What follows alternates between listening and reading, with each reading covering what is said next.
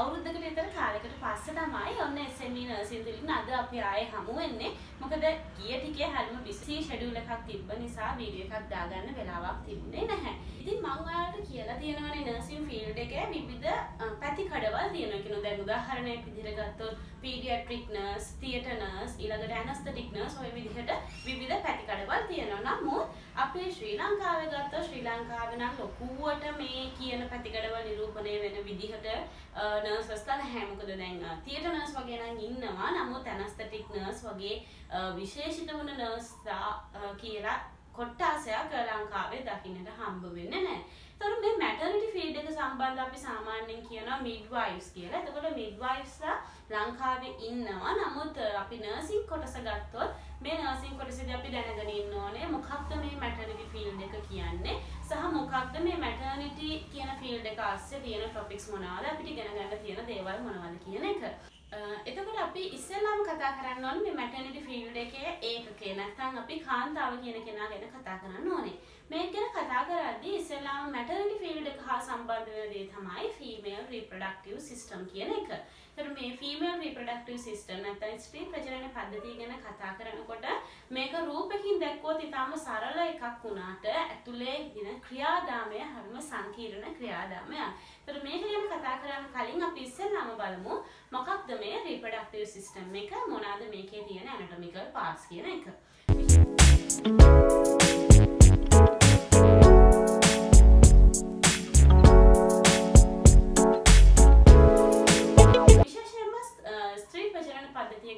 ස්ත්‍රී ප්‍රජනන පද්ධතිය ඩිම්බකෝෂ යුගලක්, ගර්භාෂය, ඒ වගේම පැලෝපීය නාල යුගලක් තියෙනවා. ඒ වගේම ගැප් ගෙල සහ යෝනි මාර්ගය. මෙන්න මේ කියන කොටස් ටික තමයි සරලවම අපි ගත්තොත් ස්ත්‍රී ප්‍රජනන පද්ධතියේ තියෙන්නේ.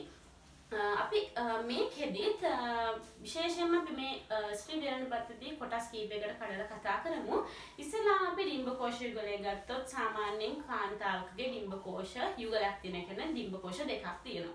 එතකොට මේ ඩිම්බකෝෂ දෙක තමයි ඩිම්බ නිෂ්පාදනය වීම සහ ඊට අමතරව ඊස්ට්‍රෝජන් සහ ප්‍රොජෙස්ටරෝන් කියන හෝමෝන් දෙකම නිෂ්පාදනය වීම සිද්ධ කරන්නේ මේ කියන ඩිම්බකෝෂ වලින්.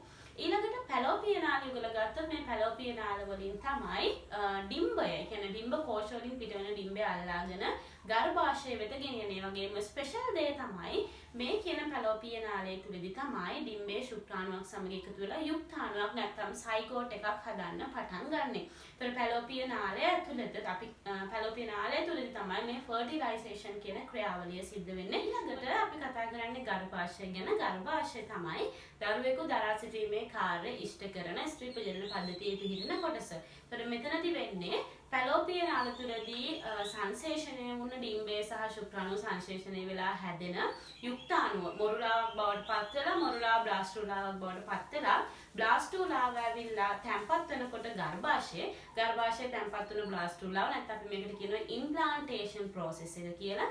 මේ ප්‍රොසෙස් එක උනායින් පස්සේ එතනින් එහාට දරුවාගේ වර්ධනය සිදු කරන්නේ මේ කියන ගර්භාෂය තුලදී. ඊළඟට තියෙනවා ගැප් ගෙල කියන්නේ ගර්භාෂය සහ යෝනි මාර්ගය අතර පිහිටන පටු ප්‍රදේශය. මේකට අපි ඉංග්‍රීසියෙන් නම් සර්වික්ස් එක කියලා කියනවා. ඒතර මේ ගැන කතා කරමු අපි තව ඉස්සරහට මේ වීඩියෝ එක ගලාගෙන යන විදිහ බලලා. ඊළඟට යෝනි මාර්ගය දරුවා ඩිලිවර් වෙන එක. ඒ කියන්නේ බේබි ඩිලිවරින් කියන ප්‍රොසෙස් එකට අපිට ඕන වෙනවා. ඒ වගේම සාමාන්‍යයෙන් සංසර්ග ක්‍රියාවලිය සඳහා පාවිච්චි වෙන කොටස තමයි අපි යෝනි මාර්ගයේ විදිහට හඳුන්වන්නේ. ඒතකොට ඔය ටික තමයි සාමාන්‍යයෙන් අවයව සහ අවයවයේ කෘත්‍යයන් සමග ගැලපුණ ස්ත්‍රී ප්‍රජනන පද්ධතියේ කොටස් විදිහට සලකන්න පුළුවන්. දැන් අපි සරලවම කිව්වා මේ අවයවයට අදාළ කෘත්‍යය මොකක්ද කියලා. නමුත් මේ කියන තරමටම මේ කියන ක්‍රියාවලිය නැත්තම් ෆන්ක්ෂන් එක සරල නැහැ.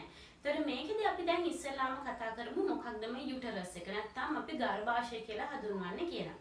ගර්භාෂය ගත්තොත් ගර්භාෂය පියර් ෂේප් නැත්නම් අපි ඒකට කියනවා පෙයාස් හැඩති අවයවයක් කියලා. එතකොට ගර්භාෂය විශේෂයෙන්ම සම්බන්ධ වෙනවා පැලෝපීය නාල යුගල් දෙකකට. මේ පැලෝපීය නාල යුගල් දෙකම ඕපන් වෙන්නේ ගර්භාෂයට.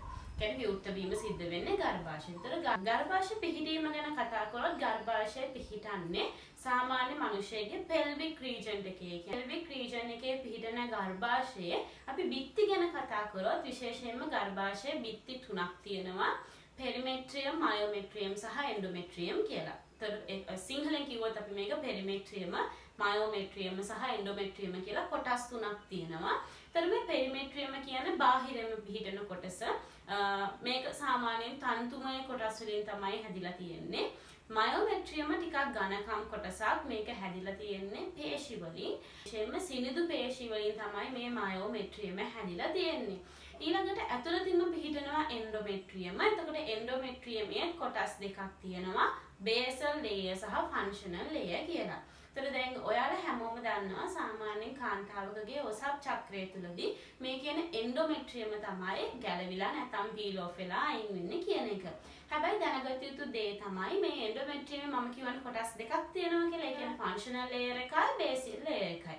මේ ෆන්ක්ෂනල් ලේයර් එක තමයි ගැලවිලා ඉවත් වෙන්න. නමුත් බේසල් ලේයර් එකේ ගැලවීමක් සිද්ධ වෙන්නේ නැහැ. බේසල් ලේයර් එකෙන් තමයි ෆන්ක්ෂනල් ලේයර් එක නිර්මාණය කරන්නේ. කියන්නේ දැන් අපි මේක තවත් සරලව පැහැදිලි කරොත් එන්ඩෝමෙට්‍රියම කියන කොටසේ කොටස් දෙකක් තියෙනවා. බේසල් ලේයර් එකයි ෆන්ක්ෂනල් ලේයර් එකයි. එතකොට බේසල් ලේයර් එක කියන එක සාමාන්‍ය සබ්චක්‍රය තුළදී ගැලවිලා ඉවත් වෙන්නේ නැහැ. නමුත් ෆන්ක්ෂනල් ලේයර් එක මේ විදිහට ගැලවිලා ඉවත් වුණායින් පස්සේ නැවත ෆන්ක්ෂනල් ලේයර් එකක් හදා ගන්න ඕනේ. අන්නේ හදා ගන්න තමයි බේසල් ලේයර් එක පාවිච්චි කරන්නේ. එතකොට ගර්භාෂය කියන්නේ කුහරමය අවයවයක්. එතකොට මේ කුහරමය අවයවය තුල තමයි දරුවා වර්ධනය වීම සිද්ධ වෙන්නේ. සාමාන්‍ය සිදුවන ක්‍රියාවලිය තමයි ඩිම්බ කෝෂයෙන් ඩිම්බයක් නිදහස් වුණාම ඒ ඩිම්බ කෝෂය ෆැලෝපිය නාලය මගින් අල්ලාගෙන ෆැලෝපිය නාලය දිගේ ඉදිරියට ගමන් කරනවා. මේ විදිහට ඉදිරියට ගමන් කරනකොට ශුක්‍රාණුවක් ඒ ඩිම්බයට හමු වුණොත් අදාළ කාල සීමාව තුළදී සංසේෂණයක් නැත්නම් අපි ඒකට ෆර්ටිලයිසේෂන් කියලා කියනවා. ෆර්ටිලයිසේෂන් කියන ක්‍රියාවලිය සිද්ධ වෙනවා. මේ ෆර්ටිලයිසේෂන් කියන ක්‍රියාවලිය සිදු වුණ වහාම අනිවාර්යයෙන්ම මේ සෛල බෙදීමකට ලක් වෙනවා. බෙදිලා සෛල 100කින් විතර සමන්විත මොරුලාව කියන අවධියටපත් වෙනවා. දවස් 7කින් විතර මොරුලාව කියන අවස්ථාවටපත් වෙනවා. ඊළඟට මොරුලාව බ්ලාස්ටෝලාව දක්වා ගමන් කරනවා. ඒ බ්ලාස්ටෝලාව තමයි ගර්භාෂයේ එන්ඩෝමෙට්‍රියම තුල ගිලීම. අපි මේක හඳුන්වනවා ඉම්ප්ලාන්ටේෂන්. සිංහලෙන් කියනවා මේකට අධිරෝපණය කියලා. එතන මේ ක්‍රියාවලිය තමයි සාමාන්‍ය ප්‍රොසෙස් එකක් ASCII සිද්ධ වෙන්නේ. මේ ටික තමයි ගර්භාෂයේ තියෙන සාමාන්‍ය විස්තර ටික අපි දැනගත යුතු. දැන් අපි යුටරස් එක ගැන කතා කරන්නේ. දැන් යුටරස් එකෙන් එහාට තියෙන කොටස, ඒ කියන්නේ ඩිම්බ කෝෂ සහ පැලෝපිය නාල ගැන කතා කරන්න නම් මෙතනින් එහාට මේ පාඩම ගෙනියන්න නම් අපිට අනිවාර්යයෙන්ම ඕන වෙනවා රූපසටහන් මාර්ගයෙන් තමයි අපි මේ ඉගෙන ගැනීම කටයුතු සිද්ධ කරන්න වෙන්නේ. නමුත් දැන් අවාසනාවකට මගේ වයිට් බෝඩ් එක අද නැහැ. ඒ නිසා මම ඔයාලට කියලා දෙන්න යන්නේ රූපසටහනක් ආශ්‍රයෙන් සාමාන්‍ය පේපර් එකක් මම පාවිච්චි කරලා ඔයාලට කියලා දෙන්න. මෙතනින් එහාට මේ වීඩියෝ එක සම්පූර්ණ රූපසටහන් මාර්ගයෙන් තමයි යන්නේ.